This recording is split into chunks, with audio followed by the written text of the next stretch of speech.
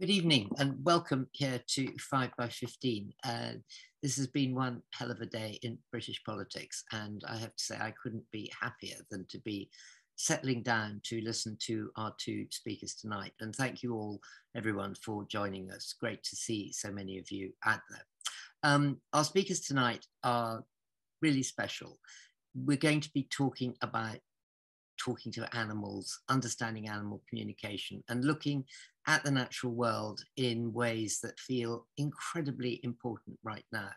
Now, I don't know how many of you happen to see that absolutely extraordinary clip that's on YouTube and that I think has been watched something like 11 million times of a canoe going across a very placid piece of sea off the coast of California, and then suddenly a whale comes along and flip, it looks pretty drastic. The person who was canoeing that canoe, along with a friend of his, was the author Tom Mustill. And I'm very happy to say that Tom is there tonight. So one of the very interesting things that I read about when I read Tom's book and was reading about it was that a specialist said that the way that the whale turns in the water indicates that the whale knew exactly what was happening and definitely didn't want to kill Tom and his friend off. If you haven't seen it, watch it. It only takes about 30 seconds and it's quite mind-blowing. Anyway, as a result of that adventure, although he was already interested, Tom wrote a book called How to Speak Whale, which is a fantastic read and out now, and I couldn't recommend it more highly. His book is filled with joy and with grief. And as Tom says about himself, he's a sort of nature war reporter. And of course, in the nature of being a war reporter, not all stories have happy endings. Tom's also a filmmaker who's worked with Greta Thunberg, with David Attenborough, and with others. But for tonight, he's a writer and he's a naturalist, and he's really good at both. I'm thrilled also to be able to say that he's going to be joined by Lucy Jones, who's the brilliant author of a wonderful book called Losing Eden. Now, Lucy has been on 5 by 15 a couple of times already, memorably talking to Robin Wall Kimmerer, as well as a wonderful session with Amy Littrell. Both of those are available on Catch Up. Losing Eden is literally about what it sounds on the tin, that we are losing our connection with the natural world. And one of the things that Lucy says is that the hero myth, the drive to seek safety, control, and power over the earth that's powered Western capitalism and civilization has gone too far. We've taken too much and set patterns in process, which are winding up in deep disorder. So what two people more could you want to listen to than Tom and Lucy talking tonight? Format is simple, same as usual. They'll talk for 40 minutes, 45 minutes.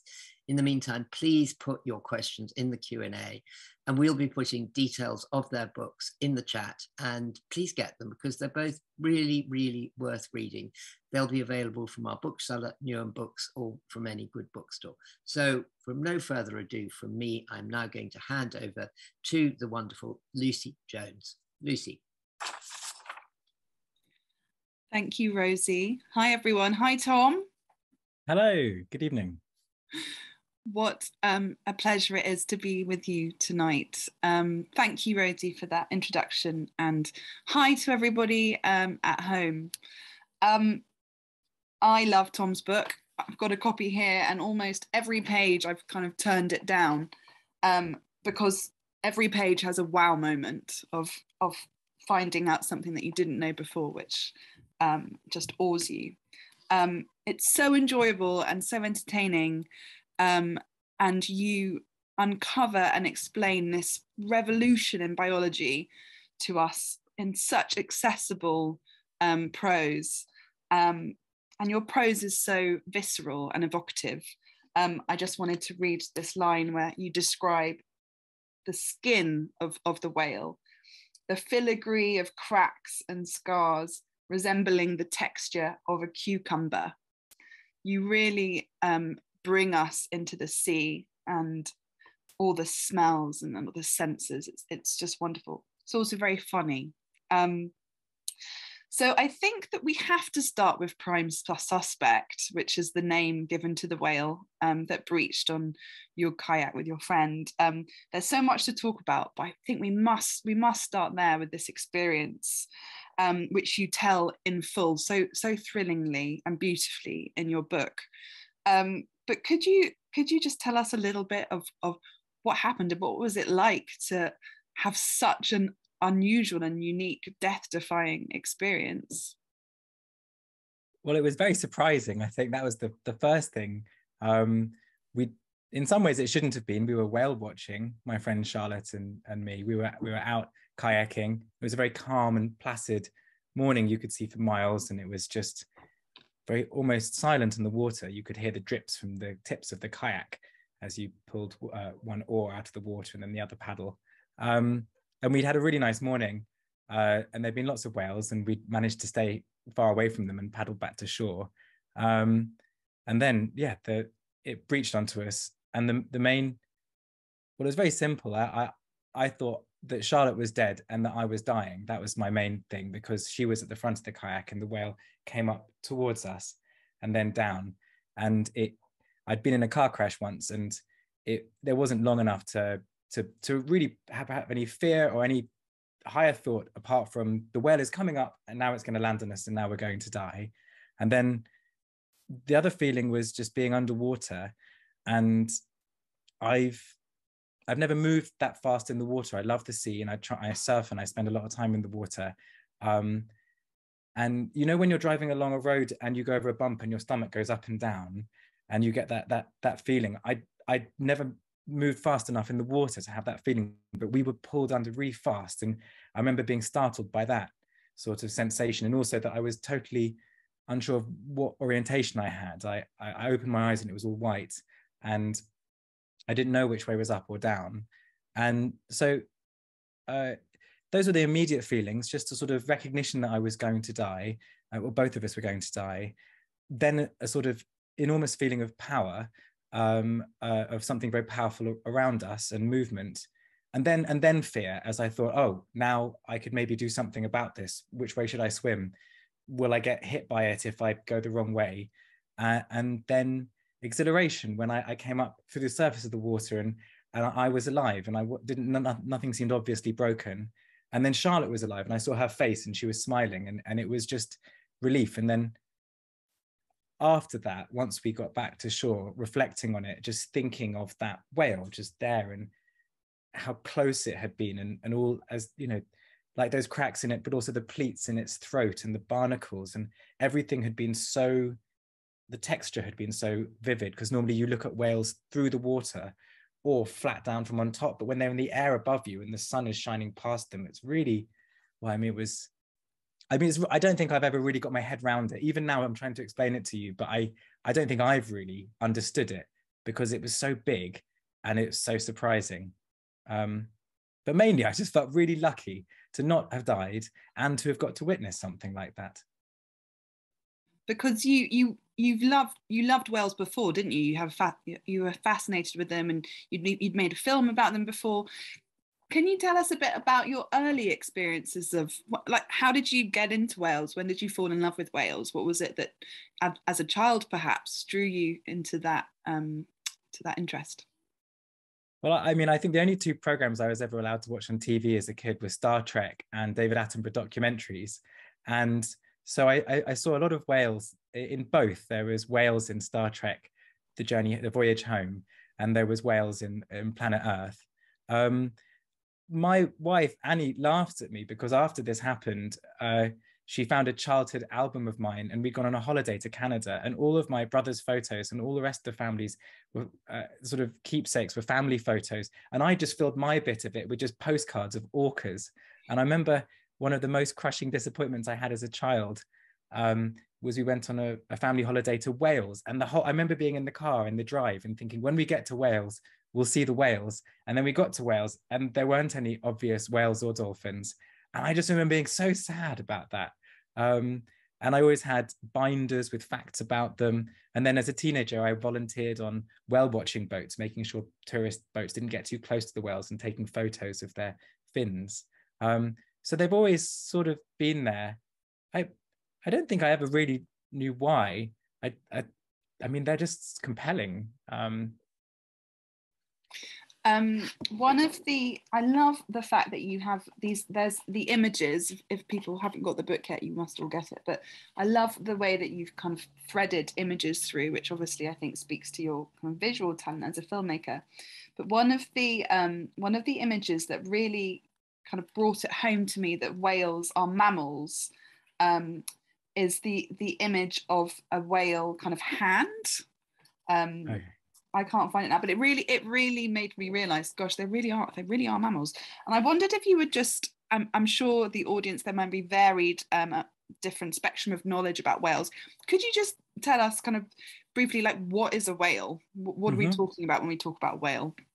Well, it's a really good question, because they're quite odd in the main trajectory of most life on land was to stay on land.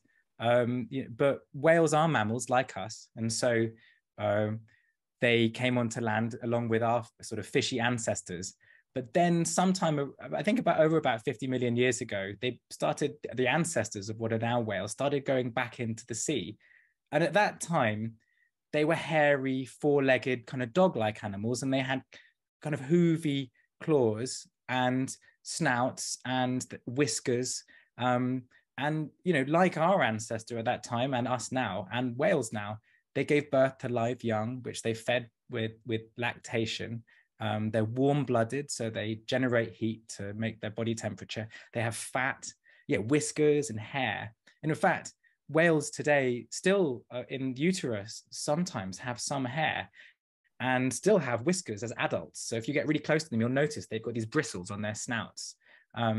And they feed from their mother's teats, but underwater you can't really lactate in the same way as you can in air. So the mothers have muscles which jet the milk out at high speed into special grooves on the baby's tongues, which they come up and sort of dock with them with. And then and the milk is incredibly fatty, because if you live in the sea, you've got to gain weight really, really quickly. So whale milk would make delicious ice cream because it's so full of fat and sugars, so the babies can gain weight really fast. But all that's just a really long-winded way of saying that whales are really like us, but unlike us, they've gone back to the oceans and evolved a whole host of adaptations to live effectively there, including echolocation, insulation, the ability to hold their breath, soak their tissues full of oxygen.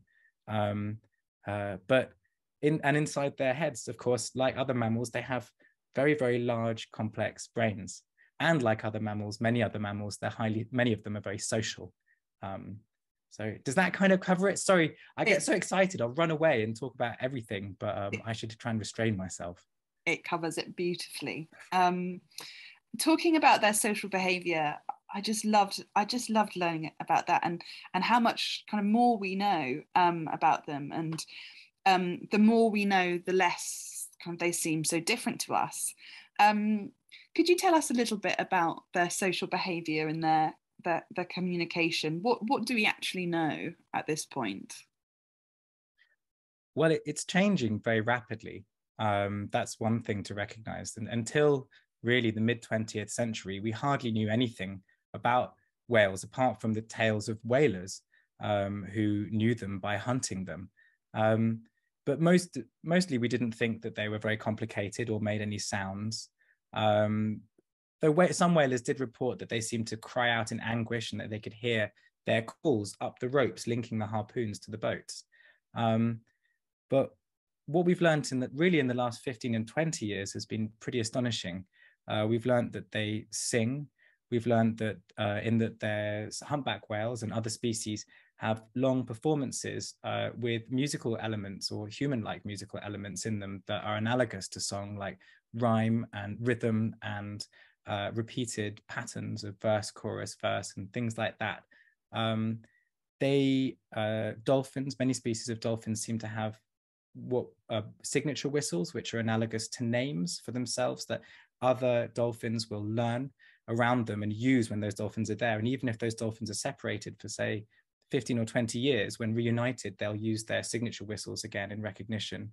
They have, there was a study that came out a few weeks ago with sperm whales that shows that sperm whale cultures, and the scientists call them cultures because they teach one another vocally how to survive, and they all have very different ways of hunting, navigating, and interacting. That different sperm whale cultures, even if they'll live in the same sea, it's almost as if they're acoustically tattooed. They're called acoustic clans. They don't interact with each other. They live differently, and they speak differently too. They seem to have different repertoires of vocalizations, even different accents. They have many human-like capacities, or sort of, sorry, let me rephrase that. They exhibit behaviors that we thought until recently were only human. Famously, there's orcas that seem to mourn their young, carrying their dead calves for days and days and sometimes weeks around after they've died.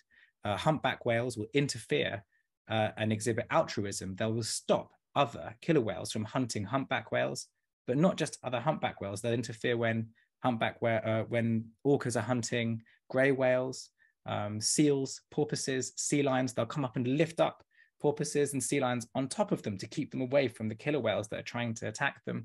And I even met a woman who claimed that a humpback whale had shielded her from a tiger shark. So that's an altruistic behavior. The interspecific, which is very peculiar. They also do some pretty unpleasant things by human standards, and by any standard really. Some dolphins are rapists, some commit they kill their young. There's infanticide, and some seem to kill for no reason that we can understand. So they exhibit a sort of full gamut of, what we would call sort of like positive and negative behaviors in people, which I think speaks to their complexity really, and that that there will be different personalities within their social groups, different behaviors within the species, and radically different ways of living between species. And really, not a week goes by really without a new paper coming out, finding out some new facet of their social or behavioral or anatomical lives. And that's because we've just been unable to see them for most of the time that we've known they're there. Fascinating. And I think some of my favourite stories in the book are the interactions between whales and the species Homo sapiens, the interspecies interactions and relationships that have happened. Can you tell us a little bit about those examples of symbiosis? Like, what were your favourite ones of human whale kind of seeming to cooperate and bond in some way? Well, there's stories of cetaceans and people interacting that go back to the ancient Greeks. And there are many stories running through history anecdotally and to modern times of dolphins coming to the aid of people who are drowning and things like that. I mean, the reason for it being interested in cetaceans kind of interacting with humans is that if you'd like to speak to another species, you really want to try and find other species that might be interested in you.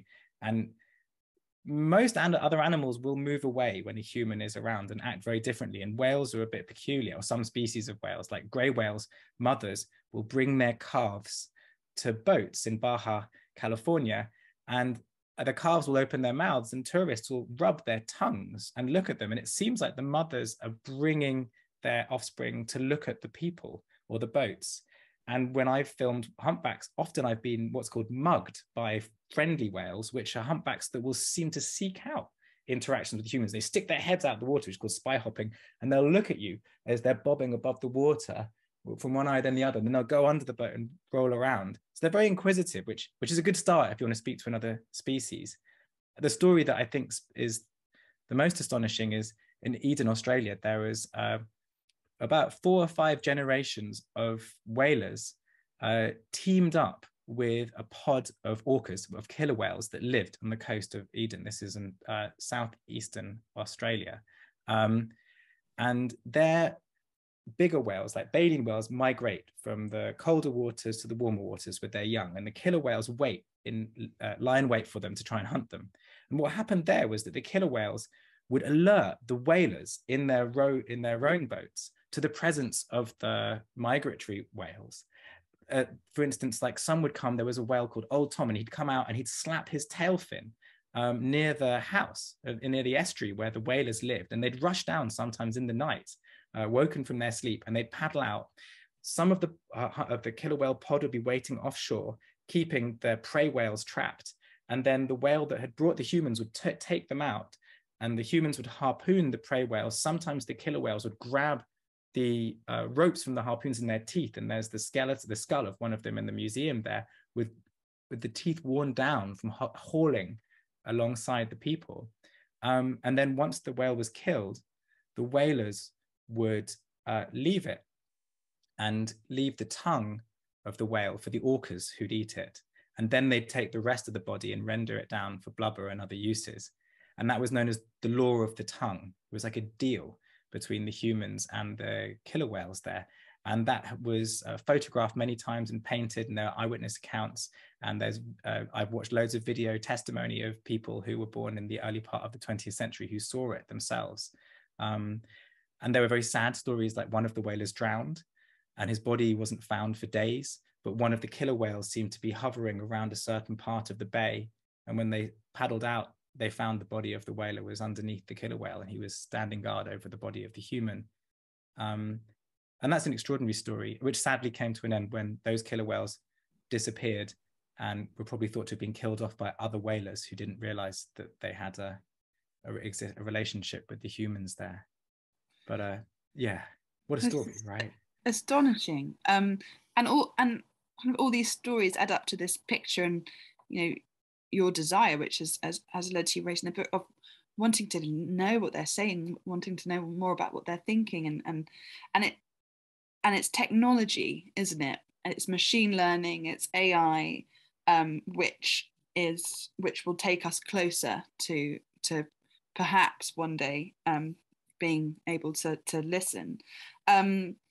I was kind of, before I read your book, I guess I'm a bit of a kind of, and I love parts of technology, but there's parts of it that I don't like. I mean, same with anyone. But you, the way you write about technology is really interesting. I think really refreshing. You kind of, you show that it's really just like books, or it's part of our evolution. And it seems that the people who are driving this kind of technological revolution in biology are doing good things, and there's a lot of hope there, and it seems to center a lot on this company CETEI, is that right? Did you say it like Project SETI, yes. Project SETI. Could you tell us a little bit about kind of where we're at the kind of cutting edge of kind of human whale communication? What are your hopes?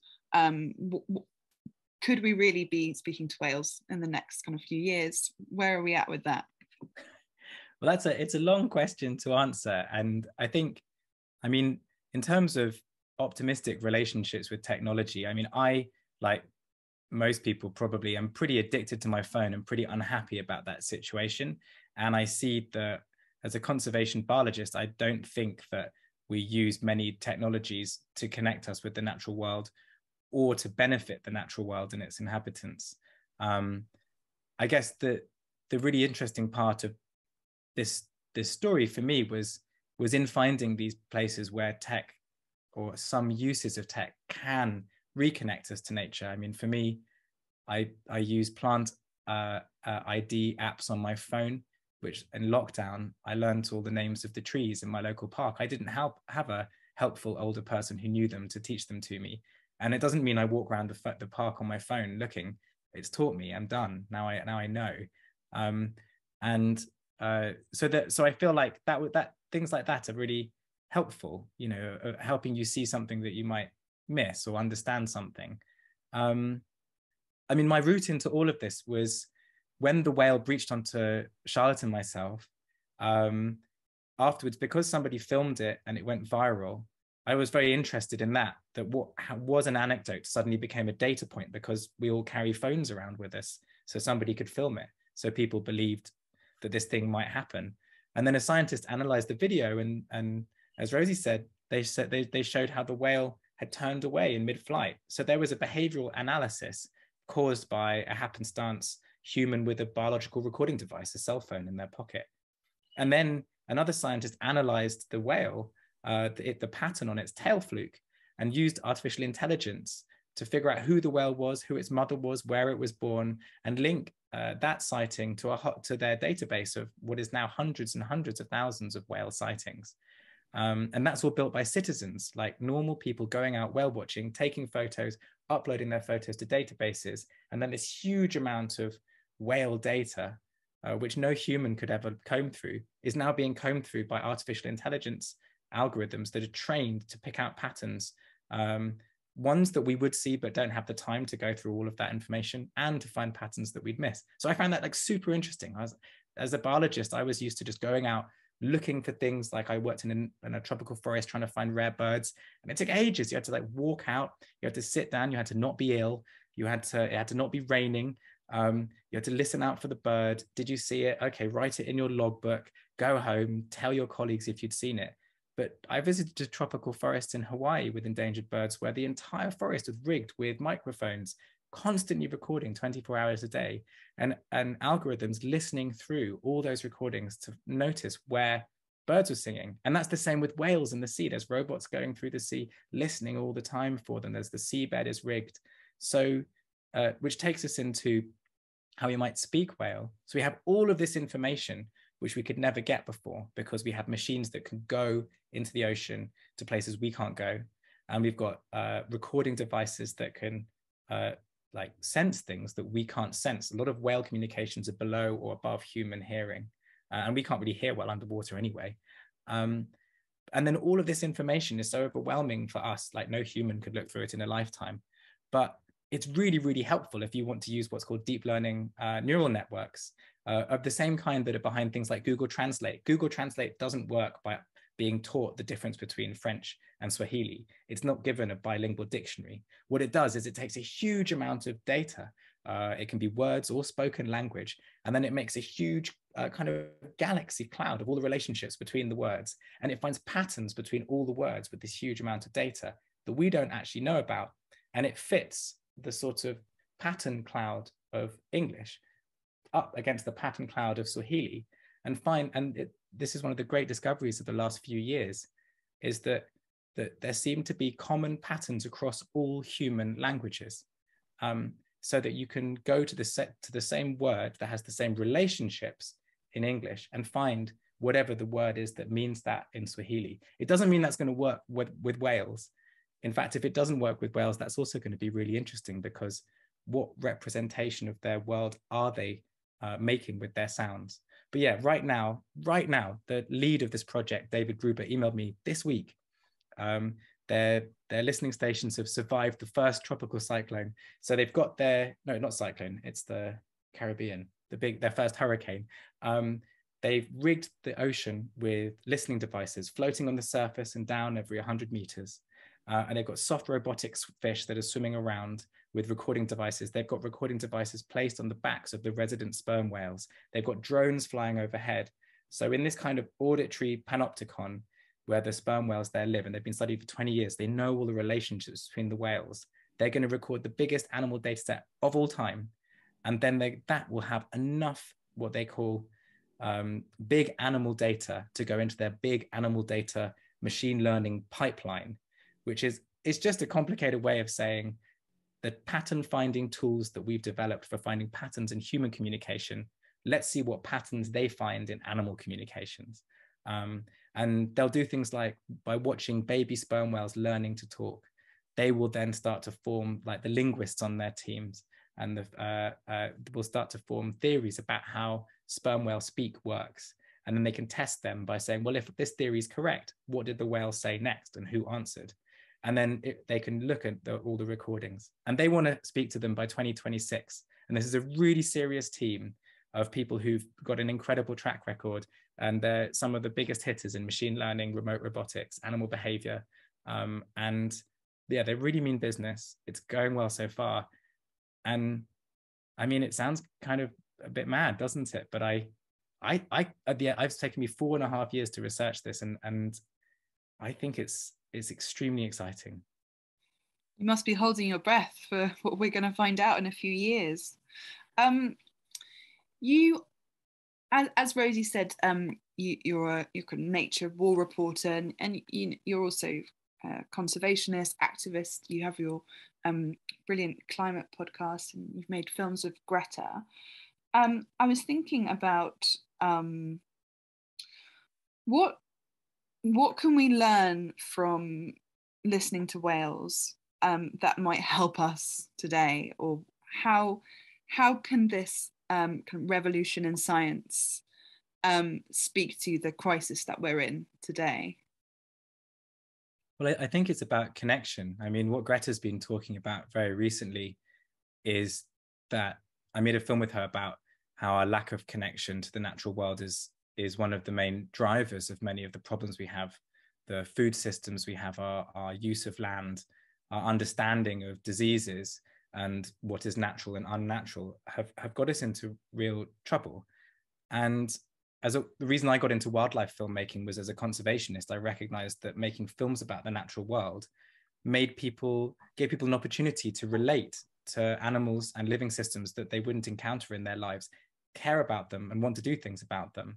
And all the scientists on these projects, and there are a number of these projects trying to sort of decode animal communications, their motivation is that when we see patterns in other species that make us think of ourselves and give us fellow feeling, it motivates us to make decisions and change our lives in a way that benefits those other species that we care about, that we care more about. So if we could understand what other animals are saying, or if we could understand that they had language-like communications and get closer to that, the hope is that means we would take more care to look after those other species and make better decisions for them. That's one part of it. So there's the conservation benefit. And I think also, I mean, there's a lot of people, I mean, one of the things that somebody on one of the teams said was like, can you imagine how hard it would be to eat meat if you could have subtitles at abattoirs? You know, like if you knew what an animal was calling out when it was in distress, if that represented something that we could identify with. And that there's this philosophical element to it, which is really, really powerful too. You know, when we first got the pale blue dot photo of the Voyager space probe looking back at Earth as it left our solar system, we understood how fragile and tiny and vulnerable and special the planet is. And I think that was a really important moment for the environmental movement to not feel so special as individual, like as a human species, and understand that we're surrounded by communities and cultures of communicating sentient creatures that might be the only other communicating sentient creatures that we could ever encounter in the universe. I think it would be a kind of reality check and a value check, and maybe a bit of relief. I feel like maybe there's quite a lot of weight on you when you think, oh, we're the only thinkers, we're special, we need to get off the planet. All these narratives about humans need to like get to Mars to save our specialness. It feels to me to be missing the point. Like, we know that in the sea, like sperm whales have the biggest brains of any animal that have ever lived. Like, what are those brains thinking? We know that they have like incredibly complex vocal communications. What are they saying? Could we make contact with another mind? I think of like the Neanderthals, I think of the other hominins and other human-like species that existed. I feel really lonely that we don't get to speak to something that's like us, living on Earth, but not like us. You know, what would they think about us? What could they teach us about us by the things that we don't have in common and the things we do? I mean, these are huge questions, and it's so exciting. And they were always just children's questions and silly questions, but now they feel more technical. Like,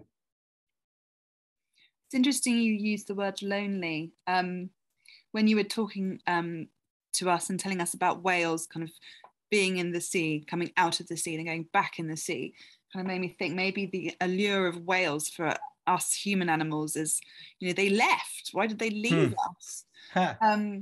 Also, the word silly you use is interesting, I think, and you write really well about the kind of legacy of Descartes and this kind of this human exceptionalism, which it's so kind of so hard to evolve out of and so hard to shed. It's so kind of underpinning our thinking and culture.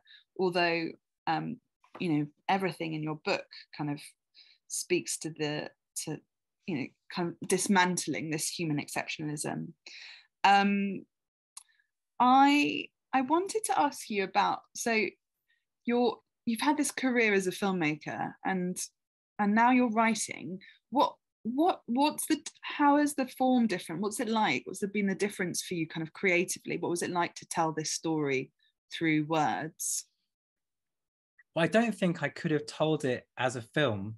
It's so nice of you to say that, because it's a big new thing for me. And I think when I started making television documentaries in 2006, you could name documentary makers. You know, everybody. I knew going into the business, the filmmakers that I found really impressive and I wanted to emulate. And gradually, natural history films have become less authored perspectives on nature, and they become more mass entertainment products, and being within that industry. And I think you kind of sense this, and perhaps many of the people here might have experienced this. You watch the films and they're spectacular and beautiful, but perhaps you're not surprised, and perhaps you're not given a different person's perspective who's deciding what images to show you. And that feeling of authorship had kind of drained away. And that felt like both creatively quite sad, because you want to be able to represent something that's true to you and have that link with your audience. And also a bit sad because it meant that we're telling such bland and samey stories of nature. And if you have to represent everything, you've got to show everything, as you do with film, or often with film. How do you make a book that's about the ideas of language and things that might not happen yet? And especially AI. I mean, how do you represent AI? How do you make a film of that? It's just like, do you do like Matrix, like numbers down the screen? So I don't know if you even could make a film of it. But the process for me has been wonderful, because it's so intimate writing. And it was scary, because if I was really worried, like, if you make a bland film, you can hide it by putting some slow motion in it, buy some nice music, change the colors so they look better, and buy some other shots, and you can kind of hide, and you can hide because it's a team endeavor. But you can't just, if you've written a bland book, you can't just change the font and hope no one notices. So I felt very vulnerable and exposed. But also I felt like that was very thrilling. And also in the process of writing it, like for me, the best part of filmmaking is when you've got an idea and you go to meet the scientists and you go and spend time in the wild places, and you haven't got any kit and you're just experiencing it and taking it in and thinking, what could this be? And then if you suddenly turn up with like 3 cameras and 5 people and you're asking, oh, can I charge my thing over here? Oh, sorry, can you walk backwards and forwards 5 times? All that intimacy, it dissipates, and people are suddenly worried, if you're filming people, if their hair looks okay, or, you know, if they're feeling a bit grumpy. And writing a book, it's this wonderful passport with popular science, or I guess, like, you know, nonfiction in general, is you can just ask people to come into their lives, and then you just spend time with them. And my main memory of writing this book is time spent with other people, and I wasn't having to put them out. It was all on their own terms. And then my only role was really to help the reader to experience what it was like to be in that position, and to meet them and to describe it. And that was great. I really liked it. And which is why it's so encouraging for you being nice about it, because I'd like to do it again. I feel like but films are nice too. I'm also, I don't know, I love using lenses. I'm sort of, you know, it's lovely to play with a view and share it directly.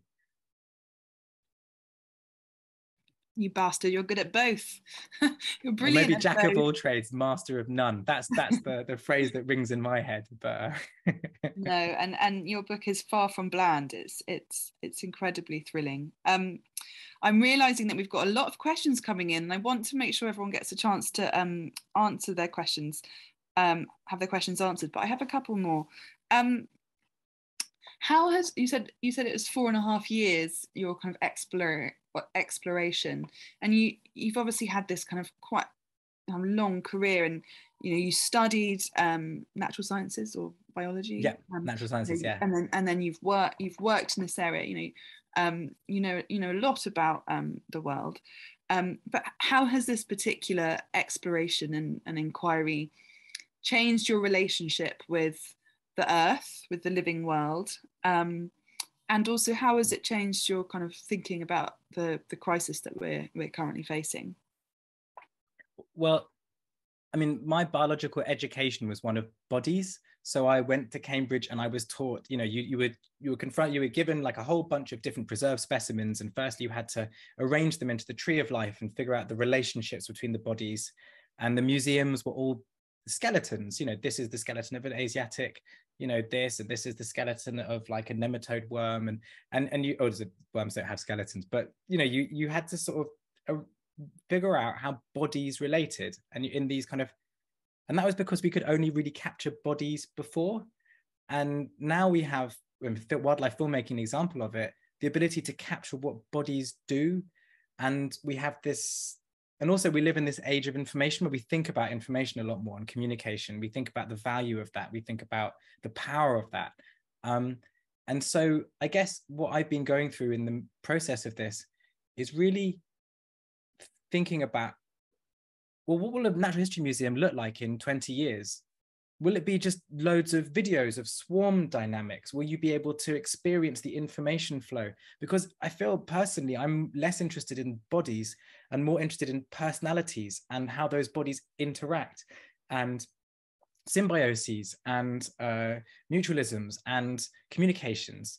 And so I go to the local park and I still appreciate the glossiness of the feathers of the starlings, but I'm also fascinated about why they're choosing that bit of the park and what they're chattering about together. And I'm kind of, in my mind, there's sort of information flowing between them that perhaps is, you know, perhaps we might be able to have a window into it. So that's one thing. I've sort of gone from bodies to behaviors. And in terms of my kind of conservation or like eco feelings, I'm really, I guess, when I learned about how many whales had died, I don't know, like, if you were surprised reading this in the book, I was surprised researching it. Like 3 million whales died, and most of them very recently. I thought most whaling was like Moby Dick era, but it wasn't. It was mid 20th century, including into our lifetime. Like when I was born in the 80s, there was still a lot of whales being slaughtered, and 99.9% of blue whale some blue whale populations were slaughtered. And when you understand that these animals have cultures, and you think of how long, you know, these animals have been talking in the sea for maybe 30, 40 million years, you know, that's way longer than we've been talking and using our vocal anatomy to communicate on land. So what culture was lost in that? So I as a conservationist, I now think, you know, we just measure animals. How many elephants are left? How many giraffes are left? Oh, okay, brilliant. It got down to 10, but now there's 1,000. It's okay. And now I think more, what cultures are we losing? What cannot be rebuilt despite the numbers of bodies? And that is a scary, unsettling thought. One of the currents I sense through the book and is just awe. You have such a good way of communicating awe, and awe just seems kind of so present in your writing. And I wondered kind of where you're finding awe now. Well, I mean, like most of us, it's been the last few years have been slightly awe-starved because of the coronavirus pandemic. But actually, my daughter Stella was born last January, and watching a human give birth to a baby, and then watching that baby metamorphosize through all sorts of different ways of being and sensing and thinking, and you're forced, you know, or I was forced as a preoccupied adult person, you know, distracted by phones, thinking about work and jobs and mortgages and things, you kind of can't. And that has been such an awe lifeline for me. Stella has. She, at first, just by her, you know, her breathing and the sounds she made, and the absurdity of her, and the way that watching a birth makes you just totally understand that we're animals, and that so much of what we dress ourselves up in is just artifice. And then watching her personality emerge and her interests come out, and in a way, I've been sort of awestruck by humdrum things, or things I allowed to become humdrum, like leaves or a tap. Like, she's really into taps. When I turn the tap on and off, of course it's incredible. Water is so beautiful in the way it moves and how it changes when you put your hand into it, and it runs along the underside of it, and you get close to it and you can taste it. Like, we go and look at the fish pond, and so she's like she's been very helpful for me in kind of finding awe in places I would have discounted. And it doesn't have to be just a giant whale jumping on you, because I don't think I'm ever gonna have anything like that. I hope I never have anything like that happen again.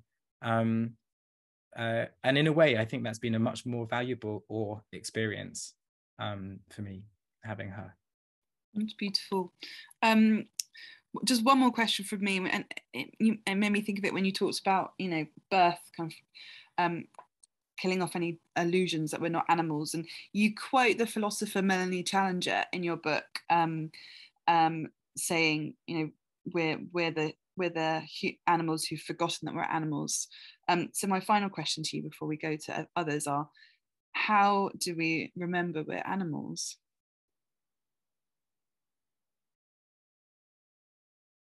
I don't know. It's so hard, because we seem to construct a world. It's almost like the purpose is to pretend that we're not. You know, we fear death, and we avoid looking at it, apart from in sort of glamorized and weird instances. That's a way.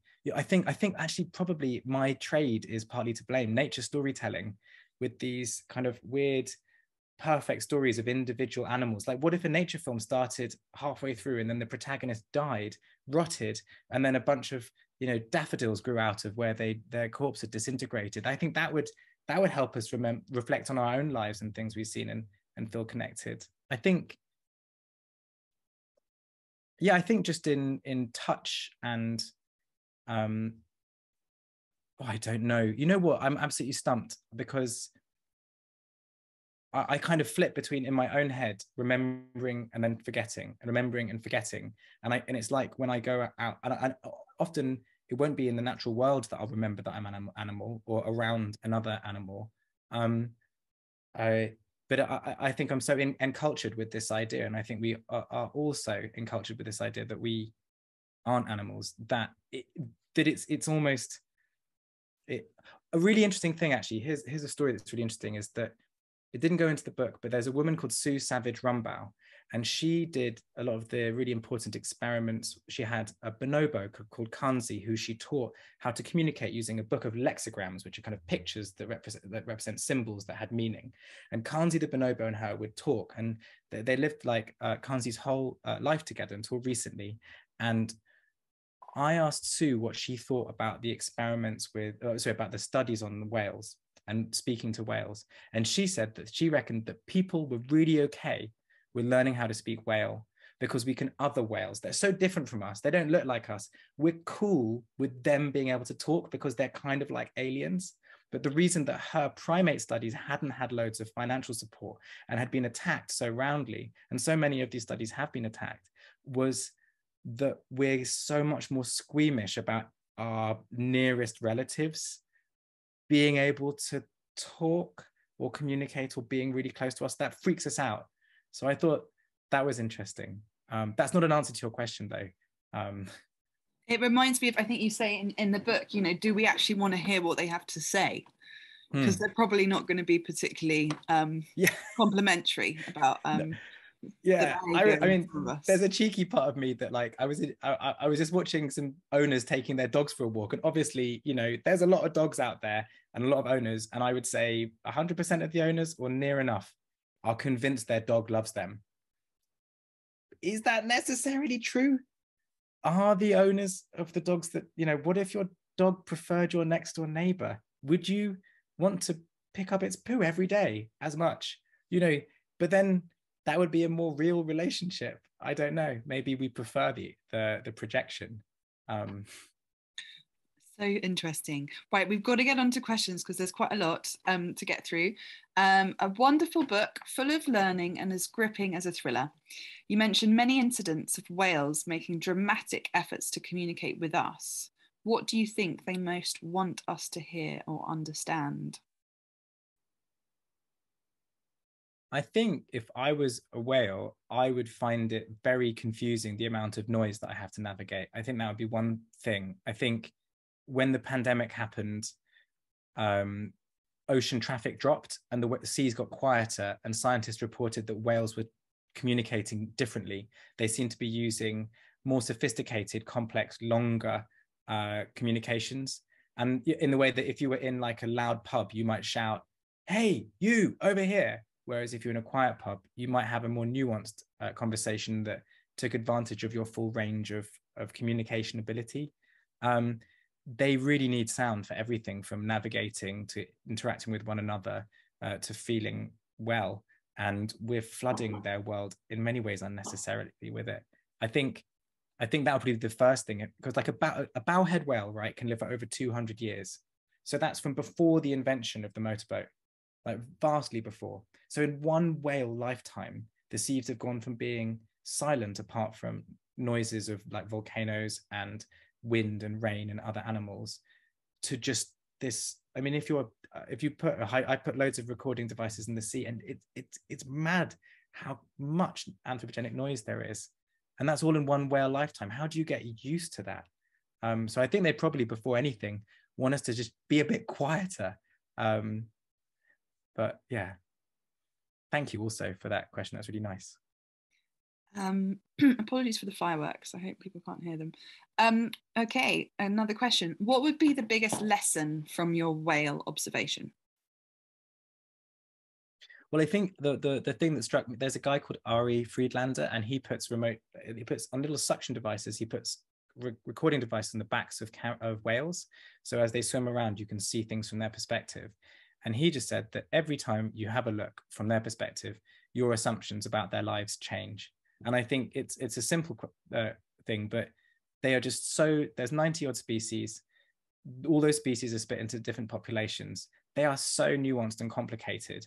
We just should really avoid any generalizations or assumptions about them. And that goes in all directions, you know, from assuming that they are human-like and have incredible capacities to writing them off. I think that we've just killed off so many of the big animals on land that we would have had a chance to interact with, but in the sea, they still persist. And I love the thing that Roger Payne said, that he said, the guy who discovered whale song, that because whales are so cosmopolitan, they swim in all the seas, and humpback whale song is a cultural product. And the humpback whale song, and it's been around for, you know, millions of years potentially, is the most distributed cultural product of all time. Like, just as something to like get our human lives and into perspective, you know, it's only a few odd tens of thousands of years that we've been out spouting cultural products everywhere. So, and maybe we won't be around for long. Like I think they give us perspective with their diversity. Okay, why can we attribute ideas of pain and unhappiness to our dogs, but take no notice of, say, pigs? How do we extend that compassion? Well, it's a mixed bag, because I guess some people can and some can't. And then you've got people like me who can and can't at different times. And I seem like sometimes I've been carnivorous and sometimes I've been non-carnivorous. And I've been puzzled I'm very puzzled by this, thinking about my own response to it with everything I know. And I think a lot of it is cultural and is based on what other humans are doing around you. I think it's very hard to go against the flow. I think we're highly attuned to what our peers are doing, and mockery and shame. And so we have logical parts of our brains that allow us to notice and be upset by injustice and unfairness and suffering that's caused by us. But then we have other parts that prioritize ourselves and the views other people have of us. And I think it's such a messy situation. I mean, I think if you had a pet pig rather than a pet dog, you'd feel exactly the same. I think part of it is connection and how close you are, in the same way that we tend to care more about other people who are near us than further away. So maybe it's something to do with human nature, that there's like a flaw, or like, maybe a flaw is too strong a word, but we can't limitlessly and connect, but it's worth a try. Okay, do you think all other animals have a language? No, and I would be really hesitant to even say that any other animals have a language, because language is this awful, tiresome battleground of linguists who mainly study humans and have strong feelings about animals. And I just want to avoid it personally. I feel like they might have, if by language the question meant communication systems capable of transmitting meaningful information about beliefs, desires, experiences, and descriptions, I think it would be very surprising if cetaceans didn't, because they have incredible sound producing anatomy. They put loads of investment. They've got amazing ears, so they can hear all these sounds. Like the whole first third of a sperm whale's body is just for making sound, and that's for navigating and communicating. And I've seen their brains. I've been watching them have their brains scanned, and they have these huge parts of their cortexes that are devoted to processing auditory information. And so why would they make all these complicated sounds?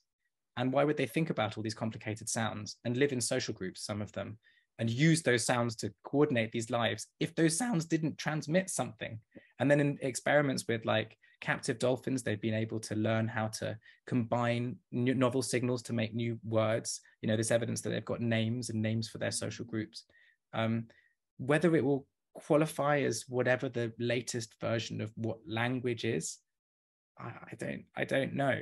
I think it'll probably be like other parts of biology where we had like a sort of handy dichotomy of like, not if you don't have it or you do have it, and if you don't, you're not us, and if you do, you're us. And that's just fragmenting into like, oh, we have different facets of it and other species are better at different bits of them. I reckon some parts of their communications will be superior to ours. Maybe they'll have, I mean, there's really fun philosophical things like, what would be the whale word for wet or dry? You know, we know that, but because we get wet and dry, but they don't tend to dry out very much. They're mainly wet. Sorry, that is such a tangent to your question. That's fascinating. I'm afraid we are running out of time, and I think it would be really thrilling, Tom, for you to read just a little bit from the book. If you would read us your final paragraph, I think that would be a really good paragraph to end on. Sorry we didn't get to all the questions. And yeah, I feel really bad about that. I'm sorry. I'm very long-winded in my question answering. Maybe if you tweet me at Tom Mustill any of the questions that you didn't get answered, I will answer them. Great. You've packed so much in. My mind is blown. Yes. Read us out, if you will. Okay, so this is the last paragraph of the book.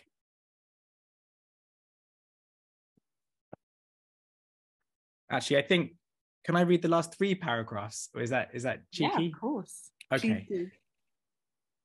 I do not watch the sea like I used to before I set out on the journey of this book. Before, I would just take in the view. Now, however, my eyes skip around it, scrutinizing the shape of spray, a broken wave where there's no rock or wind. A flash on the horizon suddenly reveals itself to be the glint of a fin catching the sun. Every stirring of the surface interrogated in the hope that there is the clue to a whale underneath. One afternoon I was looking at the sea, my wife Annie, 6 months pregnant, beside me with our daughter, still for now an aquatic being in her womb, yet to meet the air. I scanned the waves, reassuring myself there were no hidden cetaceans. And then I thought, what if there were none at all? What if every splash everywhere was just a splash? If no more fins broke the surface? My stomach turned over on itself. They face a troubled future. Some species are going extinct right now. I want my daughter to live in a world where these creatures thrive, across the seas in all their forms, where their cultures evolved and shift and mingle, and their strange voices fill the depths. I want this world for them, but also for her, for what she might gain from their wild influence, from the things we are on the cusp of knowing about them. My daughter will surely grow, and I will surely age, and whether it is from another leaping whale falling on me or I trip on the stairs, I will die, and she will have to learn what it means to lose something forever. This is inevitable. but there are losses we do not have to learn to accept, which we can choose to stop. The fates of the whales and dolphins are in human hands, and this loss is one I do not want for her. I hope that when she looks at the sea, an aged woman, she will catch a glimpse of a leaping spinner dolphin or humpback whale, and perhaps when she sticks her head beneath the waves and hears their whistles and songs as I did, they will mean something to her. And perhaps, just perhaps, she will be able to answer back. I am here, she would say. You are here, and I am here. Thank you so much. It's so beautiful. I'll hand over to Rosie. Thank you. Oh, thank you both. That was really lovely. And thank you so much for reading those last few paragraphs of the book. They're extremely powerful. And as someone who's just had grandchildren, I absolutely and totally get what you're saying, and the idea that in X years' time, someone might be able to communicate with them, but mostly that we save them and that we look after the planet. So thank you so very much, both of you, to Tom and to Lucy. And as I said, details of their books are in the chat. Please get out and buy them. You will not be disappointed. And thank you all very, very much for joining us. And we'll be back again a week tomorrow with the wonderful Abby Morgan talking about memoir with David Nichols. It's going to be a winner, so please tune in. And in the meantime, thank you to our speakers very, very much, and to all of you who joined us. Good night and take care. Thank you very much. Thank you.